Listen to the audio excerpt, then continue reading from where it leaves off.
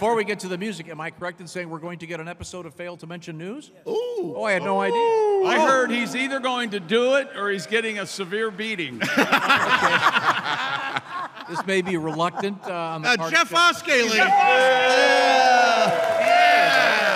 got the tie, he's got the hair. Got a standing O. Hey! Your dad's here. Oh, well, that explains the look of disappointment. We give you a lot of the news each week, but we don't give you all the news, so I'm here to give you the news that we failed to mention. As you guys know, it's Carb Day. What you failed to mention, well, that explains the 7 donuts Willie shoved in his fat face backstage. What the hell did I Name-calling. Those were secret donuts. Doing a little carb loading before the show. I thought that's what it meant.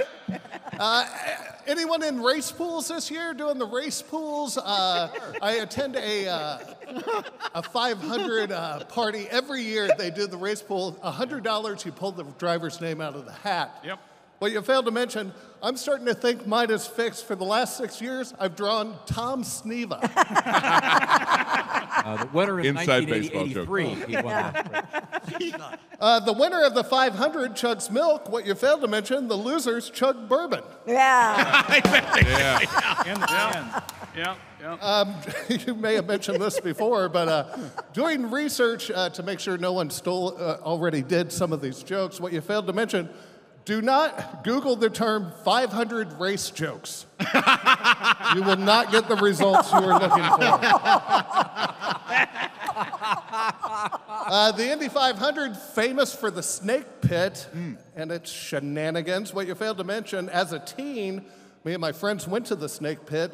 We were surprised to find there were no snakes, there were no pits, just a bunch of signs reading, show us your...